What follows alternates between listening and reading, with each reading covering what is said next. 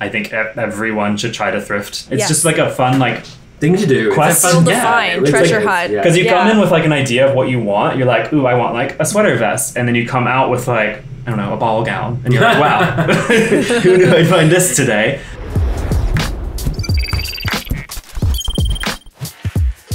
Hello and welcome to yet another glorious episode of Behind the Choices with Panago Pizza. We are your hosts. I'm Matt. And I'm Omar. Yes. Today we're joined by Rachel Spencer, icon, YouTube sensation, and just everything in between those things. Welcome. Hi, Rachel. Hi, I'm so excited to be here. Yeah, like I haven't done anything like this before, so this is going to be super fun. Very excited to meet you guys too. Yeah. We're about to have the best time. It's going to be so fun. It's going to be a good time. So quickly, before we get started, let's talk about your handles first of all. Where can people find you on the internet? You're mainly on YouTube, right? Yeah, so I'm mainly, if someone were to ask me, I would say, yeah, I'm mainly a YouTuber. That is kind of where I started, but all my handles are the exact same. It's just RachSpeed, RachSpeed. YouTube, Instagram, TikTok, all the same. I had to secure them. Oh my gosh. I love that for you. Good. Yeah, that's great. Had to no underscores, no dashes. Yeah, nothing. No extra yeah, we have E's or... We have so many underscores split between our handles. It's really hard. And you're also based in Toronto, right? Yes, I'm based in Toronto. Born in Toronto, so very familiar with the city. Love living here, so... Lovely. Yeah. Very cool. Do you want to go into the rapid fire question? Okay, yeah. So, we're gonna have a lightning round of just some quick questions. We thought it'd be really fun to do like Yeah. a little icebreaker, just because we want to Get to know you. not only that, but also determine whether or not you are my kind of person. Oh, okay. Pineapple on pizza, yes or no? I'm not a pineapple on Thank pizza. you. I'm just not. I can't get into it. Yeah, I've never been. So We're best friends now. Yeah. Thank you. What's your favorite controversial, pizza? but yeah. Favorite pizza? Well, I actually don't eat meat. So I love a good margarita pizza. Like, I love when pesto's on pizza. It's really good. Yeah, I'm pretty easygoing, and I love cheese. So Last meme that made you laugh. okay, there's this one I saw, and it was really, really funny. It was basically, I need to like find it. It was so funny. It was I need to find it. It was so funny. Do you think of yours? Huh? Do you know yours? Last meme. Every single TikTok that comes on my For You page. I saw this one. It said, motivational speaker, there's a lion in everybody. And then it says the lion in me, and the lion's from like the Natural History Museum. It looks like that. Yes. Yeah. Oh my gosh. Yeah, that's very me. That's so. good. Okay, let's go. These are lightnings. We have to go. Have you ever been recognized by a fan in real life? I actually have, and funny enough, my boyfriend and I, we were both in our masks, so I have no idea how they recognized us. Oh my god. But yeah. Okay, in the group chat, who are you? Unfortunately, I think I'm the absent one. Like I'm the one, like if they're making plans or everything, like everyone's going back and forth making the plans, then I like pipe in at the end. I'm like, sounds good, okay. Literally, It's too much sometimes. all of my group chats are muted, and I'll just come in at the end and be like, sure, I'll be there. Yeah, no, exactly. Like, yeah, I'm like, I'm good with anything. Just kind of easygoing, so I'll just pop in. I love that. Simple. And will you pay extra for guac at wherever you are? Yes. Yes, 100%. I am. It is worth I'm that it. girl, especially because I don't eat meat. Like, I feel like I need that extra something. For sure. So always. Well, I think it's safe to say that you just passed the vibe check. So. Yes. You can stay. Yay! Okay, hard-hitting questions. We're gonna get into it. Yeah. Okay. Number one, congratulations. Congratulations, first of all. Thank So you. many Not exciting engaged. things. Yeah. Not engaged yet, but definitely Okay, well, congratulations on the in the journey. near future. But thank On the you. road to engagement. Thank you. And Yes. also the house, like I saw your reaction to, Yeah.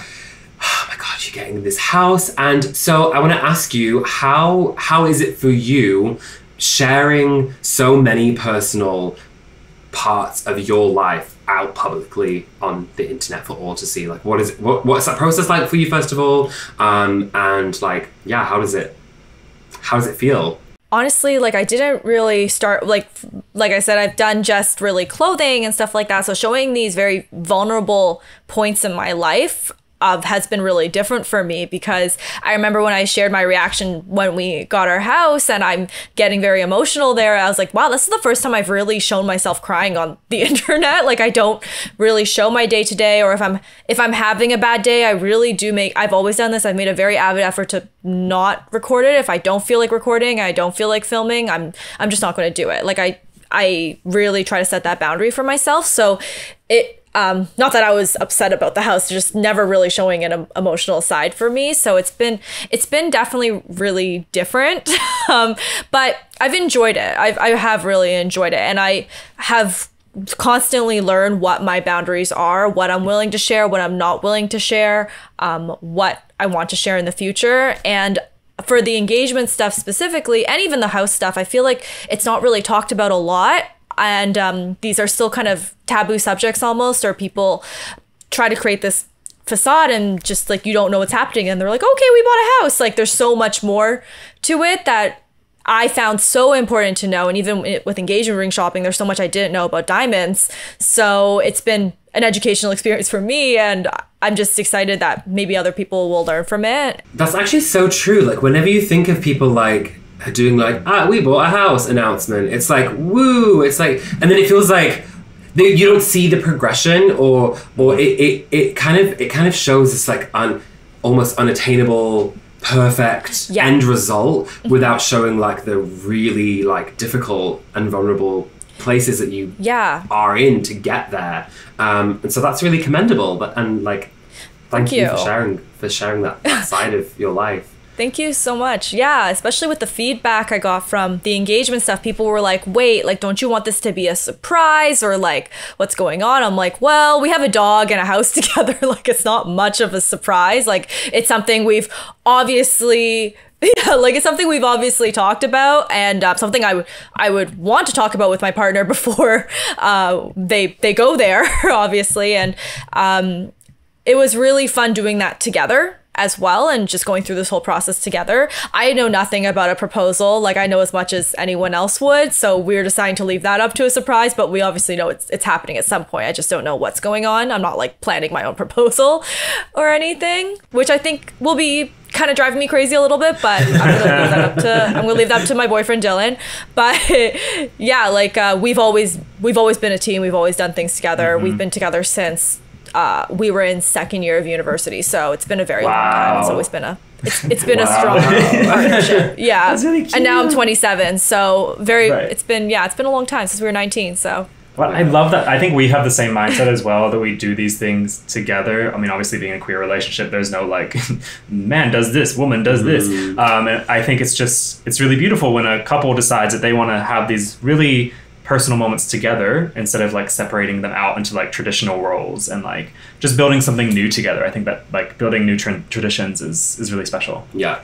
And I think, especially with things like, you know, looking for a wedding ring, like the traditional thing would be like the man would go and pick the ring, but like you want to know that you want to make sure your ring is not garbage. Yeah, you know? exactly. Yeah, you know, really, it's true, because they could be way off. You don't know.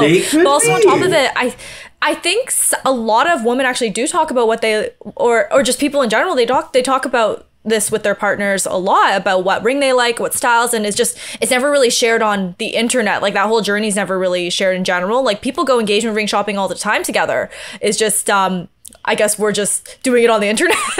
So it's very it's something that everyone does, but I guess it's just hard to find research. So I'm glad we're sharing it. Yeah, I guess then in your own way, you're like normalizing people going out and doing this fun thing together, like as a couple, like, instead of. I don't think it has to be taboo at all. Yeah, totally. I think I don't think it's taboo, I guess, period. I think it's just really fun, and it should be fun. So, I just really have tried to keep those videos light and just easy, because I think at the end of the day, you just want to see the diamonds, right? Yeah. You want to see the jewelry. So yeah, like we just been just showing everything, trying everything on, and just having the best time.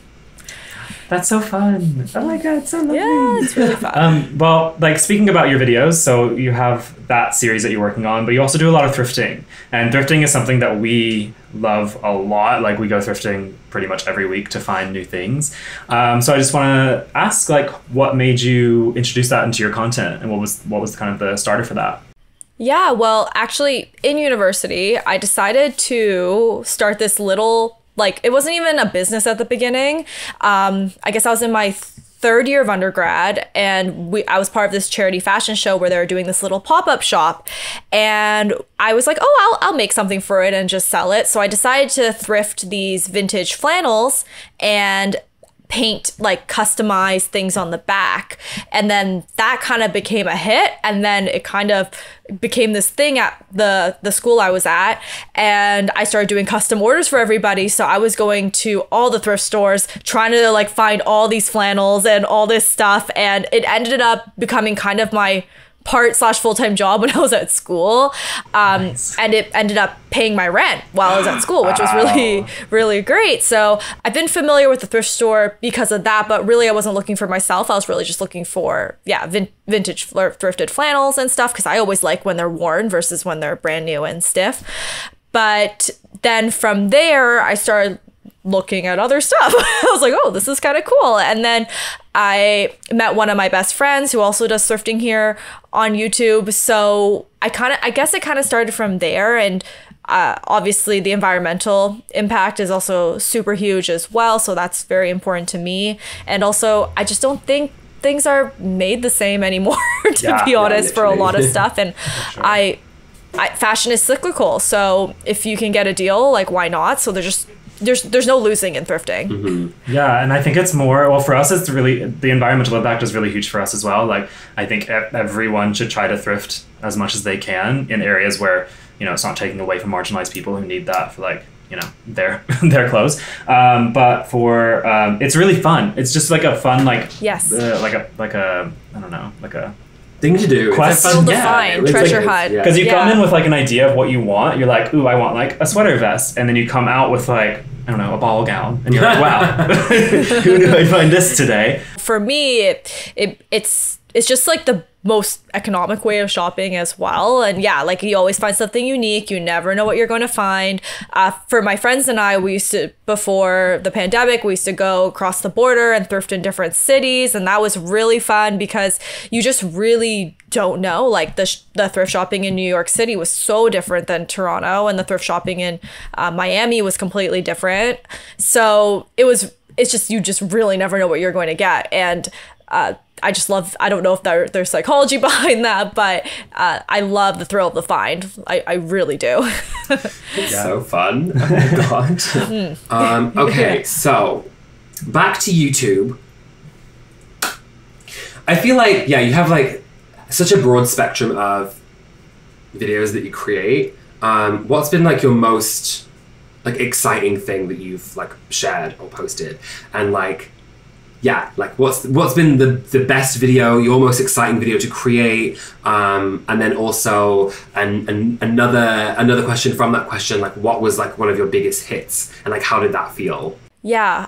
Well, actually, they kind of mold into one another. So when my boyfriend and I, we signed our lease on our first apartment in Toronto, I was looking at restoration I was looking at the cloud sofa, the iconic cloud sofa that everyone has in their place, except it's literally $20,000, which is like stupid. Like, sorry, it's just like, that's crazy, especially for a little 1-bedroom apartment. So I kept like humming and hawing over like what can go in this space? I was looking through all these sofas. They were a little bit out of my budget, and I decided, you know what? I'm gonna make it.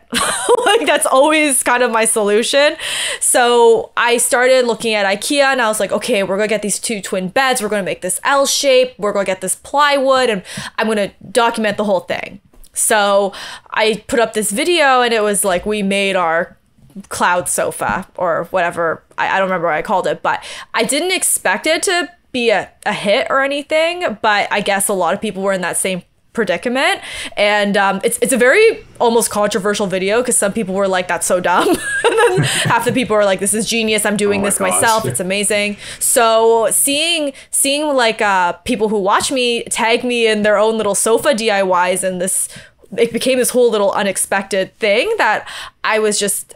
at the time, I wasn't doing a lot of home decor content, so it was very surprising to me that even kind of hit it off. But I think just the problem solving of that video is something that I'm really proud of, because I've always made it a priority of mine, even before I was thrifting, to make sure that my channel was accessible, that it was affordable, because I love fashion, and I always found that growing up that I'd be flipping through all these magazines and stuff, and it would be so unattainable. And I really love showing like look for less, and how you don't have to spend like an arm and a leg to get a certain look. It's that's always been my philosophy. So I really just try to keep true to that. And I feel like that's a huge example of that, the DIY sofa video. I guess, do you have any actionable tips? Do you have any tips about like how you edit videos, or how you like do the kind of behind the scenes stuff that people don't see? And if people are watching this and are interested in becoming a YouTuber or a YouTube creator, like,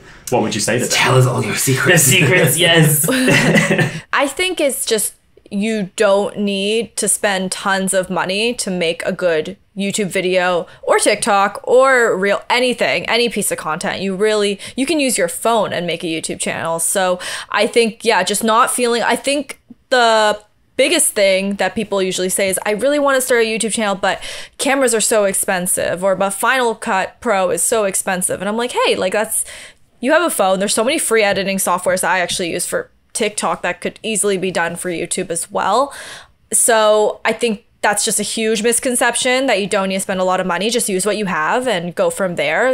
There's no upfront cost for the most part, as long as you have a phone. But yeah, I think there's that. And then I guess my other tip is, this is actually something I learned from TikTok, and you guys are so good at it, is just really keeping the retention of your audience, and really just keeping them engaged. So when I do the sound effects, when I do the extra B-roll, when I have things pop up, it's really just because when I'm watching it and I'm starting to get bored, I know someone else is already bored when I'm rewatching and reviewing my videos. So I'm like, okay, I have to put something in there.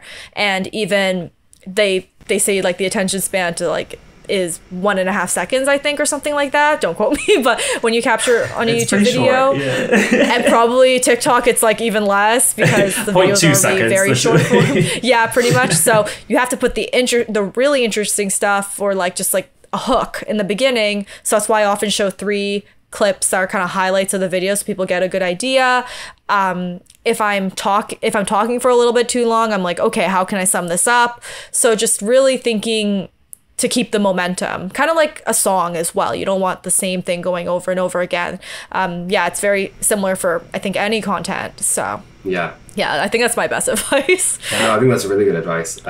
We all have the attention span of a squirrel nowadays. Truly. Especially for TikTok. I mean, since TikTok, yeah. Yeah, I mean, we create short form videos, and normally like we try to keep our videos 30 seconds or less, because normally, unless it's like a really interesting video, most people on TikTok don't watch, the 3-minute videos, unless it's like a renovation or something, and people are really into that. So that's the most challenging thing I think about like creating, especially content that you want to go viral or you want to like do well, is make sure to keep everybody, as many people on the video for as long as possible. That is literally what you should do. I mean, that's YouTube as well, right? Yeah, no, exactly. And the other thing is, fulfill your promises. So I find this with TikTok and YouTube, like if you're doing a clickbaity title, like make sure you're going to fulfill that title, because I find with TikTok too, when someone's like, oh my God, I found this super cool thing or blah, blah, blah, blah, blah. And then they just like never show it, or it was just kind of right. It's like for part 2 and I'm like, I'm going to throw my phone down for it. Yeah, exactly. So and it doesn't make you want to follow them either, right? Exactly. Because if they're going to keep doing this to you, it's like there's no trust there. You don't build that trust with your audience. So yeah, definitely fulfill your promises. Like if this is the best thing you've ever found on Amazon, make sure it's the best thing you've ever found on Amazon. Right, yeah. So, yeah. I have a question that I would love to like kind of like conclude this in like a nice self-reflection kind of way. Okay, when it comes to like mental health, boundaries, like burnout, I feel like burnout itself is like a huge thing that like we have experienced over the past year too. Like how do you maintain just like a healthy balance, and what do you do for yourself if you do experience burnout? Like if you're comfortable talking about like your mental health journey in terms of content creation and like being on the internet. Yeah, absolutely. I actually started really doing my YouTube channel at like the peak of my anxiety. I had really bad anxiety in 2017 to the point where I couldn't really leave my house. I was just very, very anxious. So I just kind of went from there, and I think that the creativity aspect of YouTube really helped me I guess get through that as well, and it was something I could do from my bedroom and not have to leave my house, so that's why I really did like it.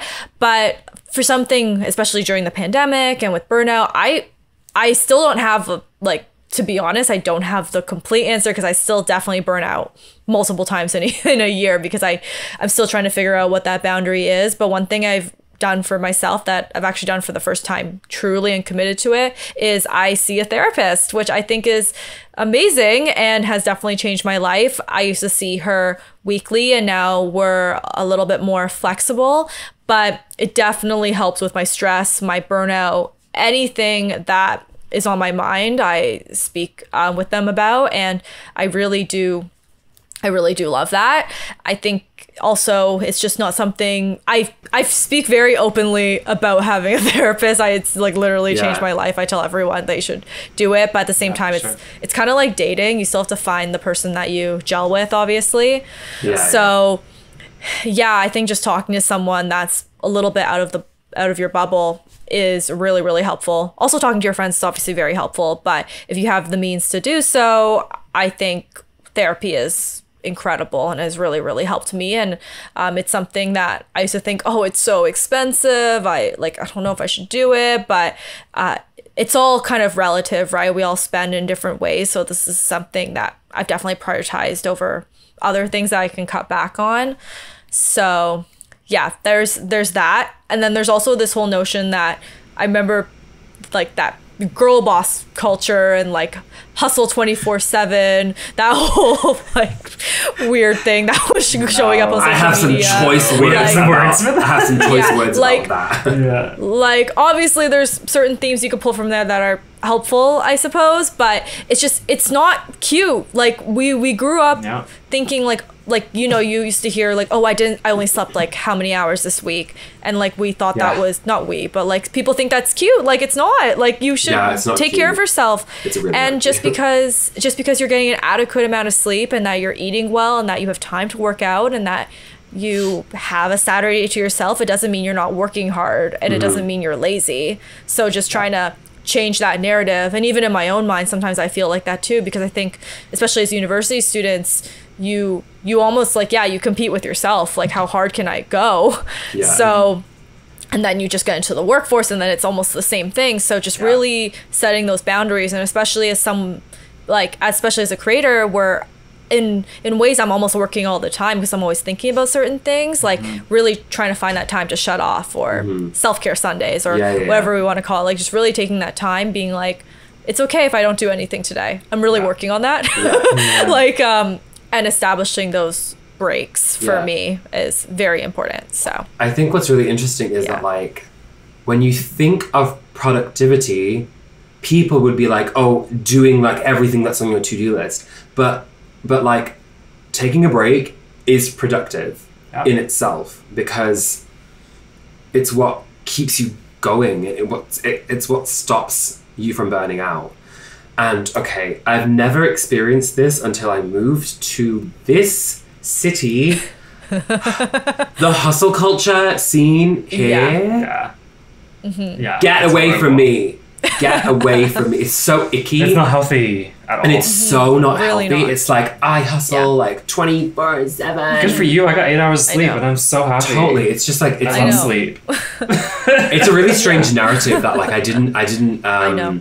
I think I kind of like tried to it gave me a lot of pressure when I was first starting. Like when we first moved here, I was working full time and then trying to like create content on the side, like never really having the time to do so. And I like sacrificed sleep time. I sacrificed like a lot of my mental health. I wasn't like in a really good place because I was trying to do so many things because I wanted to achieve because everyone around me was seemingly achieving everything. But like it's when you like you don't believe everything that you see on the internet. totally. There's so much more that goes behind. There's so much more to it than like grinding 24/7. Yeah, no, for sure. And like even just attributing your self-worth to how hard you work and all that Yeah, is just totally. so not something to do. And Yeah, absolutely. definitely, something that we actively try to change our mindset on, because it's easy to fall into that. Like I still have my days where I'm like, oh, like all I ate/drank today was coffee and it's 4 because I've just been on my computer, but I don't feel like it's literally that's like me. Like if you ask, like people always ask me for like doing a what I eat in a day video and stuff like that. I'm like, guys, I'm not I am not who you should be looking at. It's really it's not so Oh my but God. yeah, like obviously we still have our days, but I just try to change that whole idea for myself, because I think it's okay. You can work hard and also sleep. You can like work hard and also eat well and exercise. And I think your health mentally and physically is definitely the most important thing. Like you can't do anything if you don't have that. So Yeah, I think it's especially problematic in our industry and like content creation and being online 24/7, because we're not only like focused on our content, we also see everyone else's content and we see what everyone else is doing, and we're like, oh my gosh, that person got 4 million views on this TikTok and I haven't done anything in a week. And then you feel that and you're like, wow, I should work harder. But like, no, because we're all on our own journeys. We all have different things. We're all just like doing some stuff on the internet and just like, I think the comparison syndrome is something that I've struggled with personally for a lot of my time as, in this sphere, and something that I've only like kind of like recently in the past like year and a half through the pandemic have like toned down a little bit more and kind of like spoke to myself and just like been more kind to myself and what I'm going through. Rachel, what an absolute joy you are to speak to. Yeah, thank you for sharing This so was much so with us. fun. You guys are wonderful hosts. I could not do this job. It was so good. Like, Thank you so much. I do have like a little last like ending question. Yes. yeah. End off, like, okay. Because I want to know, and I'm sure your audience wants to know, what is something that maybe your fans, your audience, your followers, your viewers don't know about you that you want them to know about you? Or maybe something they'd be really surprised to know about you. Let me think. I don't know. I'm pretty transparent on the internet, but I kind of realized, like there's actually a lot that I do keep to myself and stuff like that. But it's probably that I am not naturally organized. I am not a naturally organized person. I think like people have this idea because of the way you show your house and the way you show like everything. Like obviously I've always been the type of person to clean up before someone comes over. So just like my videos, I clean up before I do them, but it doesn't come naturally to me. It comes naturally to my boyfriend, does not come naturally to me. So it's something I have to very much like work hard at. I love it, but Sounds familiar. yeah, it's not. Shut up. Yeah. The Geminis and the it's Leos.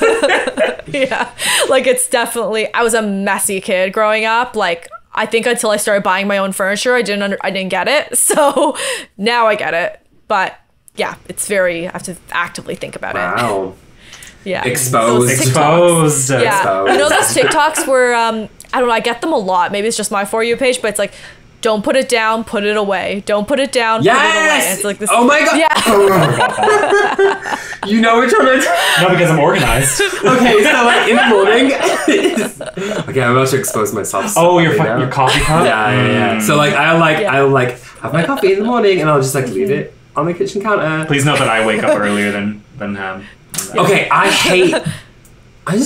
waking up isn't my favorite thing to do ever. So if I can like prolong it as long as possible, I will. And so I make him coffee and then I bring it to him and then he drinks it in bed and then he brings it to the kitchen and then puts it on the counter on the dishwasher, on top of the dishwasher, not even in the sink, not even like anywhere. I'm trying my hardest to put it away, not just put it down. Are you? Honestly, that sounds like the morning I have with my boyfriend. He makes my coffee every morning and gives it to me. Not in bed, but like he'll give it to me and then I just leave it there. I don't even finish it. I have this thing where like, I half finish it. Like I'll have 2 coffees a day, but I only finish half of them. So it's really 1 coffee. But yeah. Oh my gosh. You're speaking my language. It's funny. Exposed. We're very alike. I love this for us. Okay. Wow. Wow. Going off, I want to finish on this question. Mm-hmm. What are you most excited for in the future? You obviously have a lot coming up, a lot of exciting things happening. What are you most excited about? I'm most excited, I guess, to see what's in store. Honestly, I'm excited to travel eventually when it's like safe to. We're still kind of, obviously going back and forth on that because it changes every day. I'm obviously excited for this new season of our lives that hopefully will happen pretty soon. And yeah, just trying to live a very thoughtful and like mindful life. I really have just been, I think if anything, the pandemic has taught me is to just be very grateful and just very mindful of the things I have, and that nothing is permanent, which is good. It's good. Everything's always changing. So just really enjoy like where you're at right now. And if I were to tell myself 5 years ago that I would be here, I'm not sure if I would necessarily believe that. So you just have to just enjoy what you have. Take lots of breaks, get plenty of sleep. But yeah, I'm just excited in general for what's to come because you just never know. Like if anything this year taught us is that it's just been so unpredictable. So literally, we talk about this all the time because a lot of people would say like, back in like university, people were like, what's your 10-year plan? I'm like, 10 years? I don't know. Like 3 years ago, I wouldn't imagine that we'd be here, like hosting this and doing this. Like, I don't know what 10 years will bring. I don't know what the next year will bring. And that's what you mentioned in like enjoying the present, enjoying like what you have right now is, I think, something that everyone should realize and should like and enjoying the process even because even with like the house, I always think about like, because I love interior decorating and stuff like that, but I always think like the funnest part is going through it. Like when it's done, you want to find another project. So it's kind of the same thing with like your life. Like just really enjoy the process. And I'm just really excited for what everything that's good is coming, manifesting good things. So woo! Yay! Yeah. Oh my God. Thank you so much for giving us your time today. And also thank you so much for all of those incredible tips. Yeah. When we do eventually decide to break back into the YouTube sphere, we will implement them all. Yes, and probably have more questions for you. Totally. Oh yeah. Oh my gosh. It'll happen. It'll happen. So maybe over winter. Let's go thrifting together. Yes. Let's do it. That'd be so fun. I'm down. Okay. Fantastic. We'll let you know. Before we go, let people know where they can find you again. Yes, I'm at RachSpeed on everything, YouTube, Instagram, TikTok, Pinterest, literally everything. So you can find me there. Lovely. Okay, well, we're going to end it here. What about us? What about us? You can find us at, TikTok together at Matt_and_Omar. And you can find me on Instagram at Mr. Benfield. And you can find me on Instagram at omarahmed.co. Lovely. And thank you for joining us for another episode of Behind the Choices with Panago Pizza. Make sure to like, comment, subscribe, do all the good things, and we'll see you next time. Bye! Bye!